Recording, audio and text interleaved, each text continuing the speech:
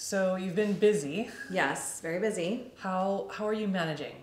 Family, 6 closed deals. Yeah, it's a lot. I think having a good support system here has been just so helpful. I think having great TCs, a great office manager, just to kind of keep everything rolling.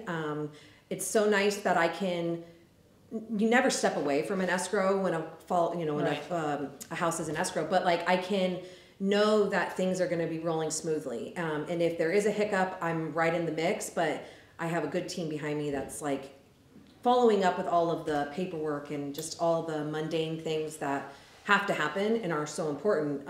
Just having that support is huge. And I think this year I've just been trying to be really consistent with kind of everything that I'm doing. I keep saying that's my word of the year. And it's just being consistent at home. You know, it's like when the kids are home and I'm working, it's kind of like they know now that the boundary's there. Don't come and bother me. You don't need a sandwich right now. Things like that. So I think setting up the boundaries and being consistent at home has been really helpful. And then just being more consistent in the office, just consistent. That's just like my word right now that I'm rolling with. So we've obviously made some changes. Do you having to write up your own offers, not having to do so much of that paperwork, I know was a little bit stressful in the beginning. How has that helped? I think, I was apprehensive at first, just because it's relinquishing some control. For sure. And that's not easy to do for anybody. But I think the madness behind the method behind the madness does make sense.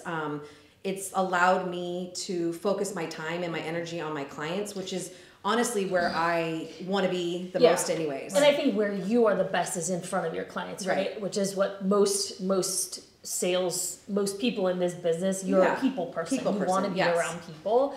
And the transactional part of it is the part that drags you down, right? Like it has the ability to make it so like you're not focused and can't move on to the next 100%. And I think our goal in doing that was freeing you to get to 6. Right? Like that was the goal. Like that it allows you to keep moving. I think it's I never want to write an offer again.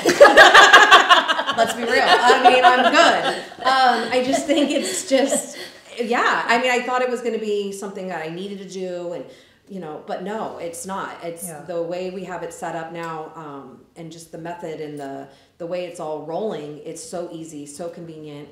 The times work out because I was worried about that, and are they going to be able to get it submitted quick enough? And, because I like to be the first offer, I kind of want to, if a house just hits the market and my client wants to write it, I want to be the first. So I was worried about that, and it hasn't been an issue. And, like I said, I don't want to write an offer again. I'm good.